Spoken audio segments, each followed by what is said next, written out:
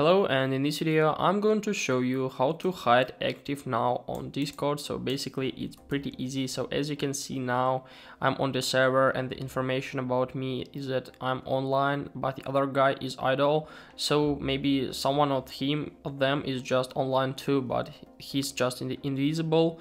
So how can we change it to our account? So it's pretty easy, just follow the steps I do. So firstly, of course, we just need to come to server, so for example for this server, and after that we just need to change one setting. So in the bottom of the screen in the left side, just find your nickname and avatar, so click on it, and here we can see our status. Now it's online, but we can change it to any status we want, to idle. So as you can see, it was changed. And the next one is just the invisible, so now we are just in offline list. So this is the easiest way how we can hide Active Now on Discord. So guys, I hope this tutorial was helpful for you. If it is, please like this video, subscribe to my channel and write your comment. Goodbye.